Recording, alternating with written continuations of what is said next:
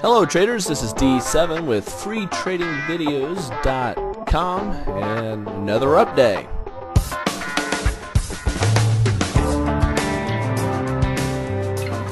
And as you see here, Dow's up 0.7, but the Nasdaq's up a full percent, S&P up a full percent, Russell's up a full percent, and a big drop in the VIX. It's great to see we're under 50 and even under 45 on the VIX. Fear is dissipating. But let's take a look at the broader markets and have a full understanding of what in fact is taking place.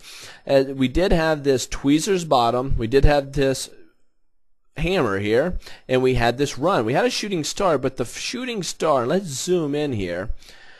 The shooting star that we see here did not come to fruition. Why? Because we did not make a lower low going below the 825 mark. Because of that, truly this wasn't a shooting star.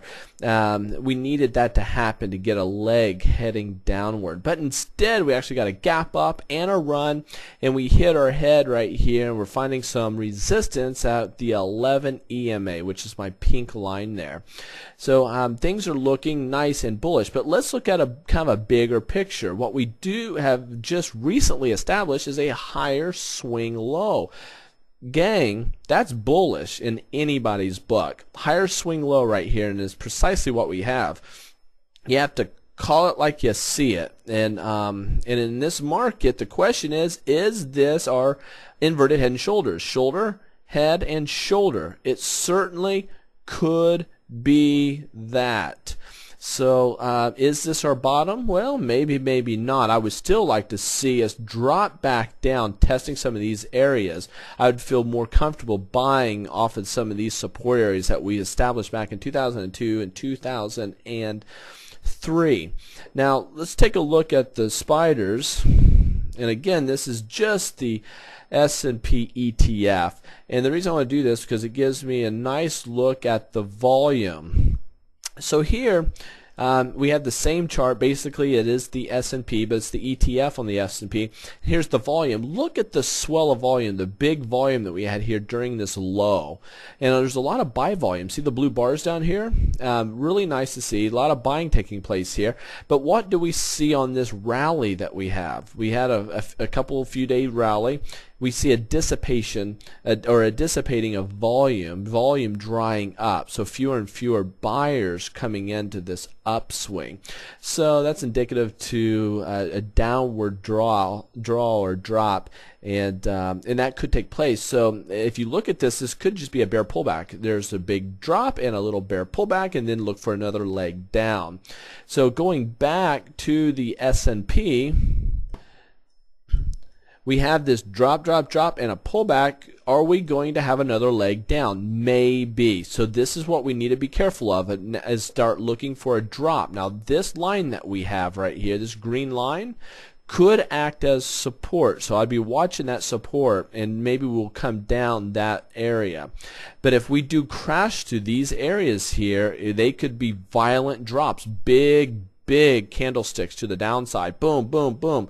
But I'd want to see nice support at 800 or right here at the 775 area. That would be great to see. So if we take a look here at the Dow, and this is the Dow that we're looking at, we just come crashing down. We're kind of a rolling bottom here, and we're hitting our head on declining moving averages. And here's the Nasdaq.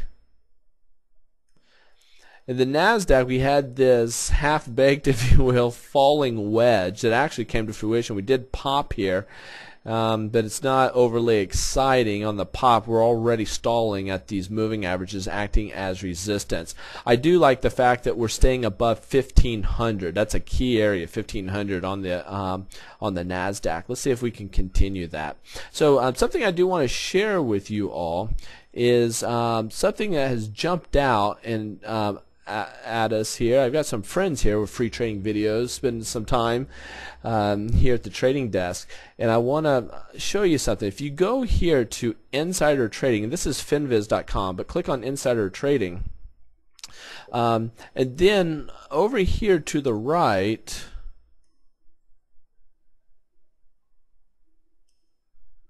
you can click here and go down to buy transactions, and that's going to show you all the different buyers, all the people buying in their companies. And these are all officers or directors, board of directors in their company. But then I'm going to do the top insider trading recent week. These are the big dogs doing a lot of money. Here they are, and let me show you the types of money we're talking about here. If we move over just a little bit, $11 million, $2 million, $11 million, $11 million, $1 million. This is what the insiders are putting back on their own company that they're an executive in. And look who's top of the list: J.P. Morgan. See this? Bank of America, Goldman Sachs. We have Bank of America again, U.S. Bancorp. They are at the top. I wanted to show this to the world, all 145 countries that are coming to our website right now, that we have CEOs and directors buying aggressively back into their own businesses. Let that be a telltale sign, and pay special attention to that. So anyway, there you have it. Thank you for being a part and joining us here at Free Trading Videos, and thank you for all those that are coming in and sharing in the forums. And please, down there at the bottom, if you're on YouTube, please give us a rating of 5 stars and leave a comment. The more stars and ratings we get, and the more comments we get, the more people get to see these videos. And also, here at Free Trading Videos, leave comments and we'll converse back with you. We really appreciate all the comments that you guys leave. So take care, and always, always, always, as usual, trade always with a stop loss in place. Until next time, we'll catch you at freetradingvideos.com.